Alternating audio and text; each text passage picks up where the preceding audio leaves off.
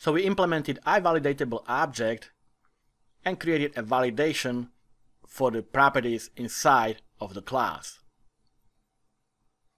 And now we're going to create a validation that actually implements the validation context, and it will be a class level validation. So let's create a folder, and I'll call it validation attributes. And let's add a class to it. And I'll call it title and description attribute. So this is going to be implemented for our title and description, just like we did the IValidatable object.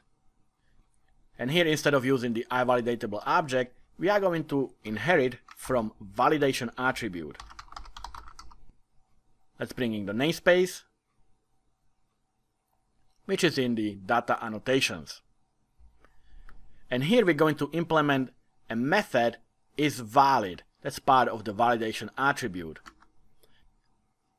So we will override it to fit our needs. So it's a protected method that we will override. And you can see the IntelliSense is already giving us the isValid method. So the isValid method returns validation result, and you can see that it expects validation context, just like we had over here for the IValidatable object.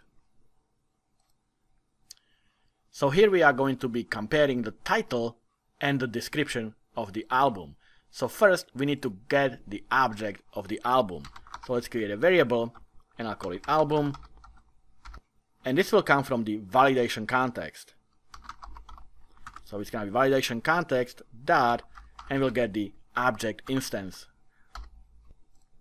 So here we of course have to tell it what object we actually want here. So we have to cast this into our object, and the object we want is the album for creating DTO, because that's where the input validation will actually occur.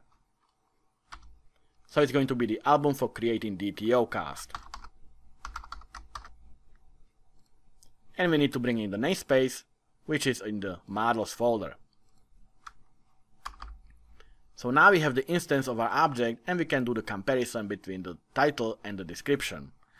So that's an if statement again. So if the album.title matches the album.description, then that will throw an error. And the error is gonna be the same. So I'm just gonna get this and copy this, but not the yield, because this one is a simple return statement. So copy that and paste it here. So here we will return the validation result as this method expects us to do. We have a custom title, and we have a custom description of the error, and let's make it a little different from the previous one, just so we know where it's coming from. So I'll just add the over here, so it's gonna be the title and the description. And if this fails, meaning the title and description are not the same, then we can return a success, because no error occurred. So we will return validation result.success. So this is a custom attribute that we can now add on the class level. So let's go to our album for creating DTO, and here on the class level we will add this attribute that we just created, and that's the title and description attribute.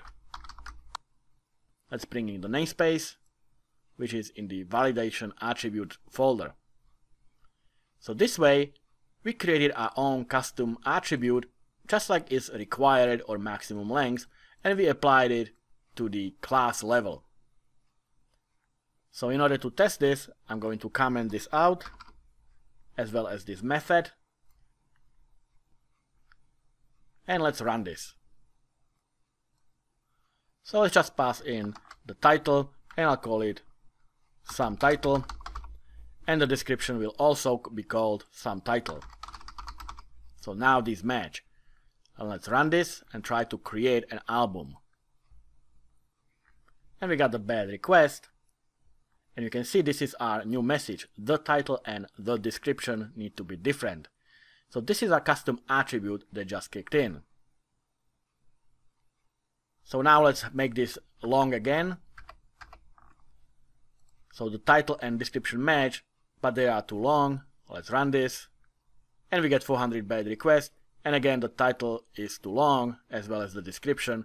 And a custom attribute did not kick in because this attribute kicked in before our attribute did.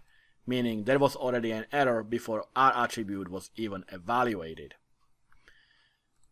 So these are the two ways you can use validation on a class level.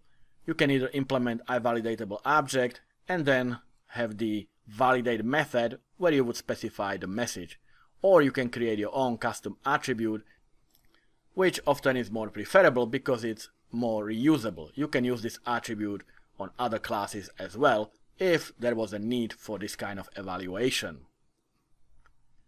And next, let's have a look how to add custom error messages to the attributes like required or max length, which are already part of the .NET Core.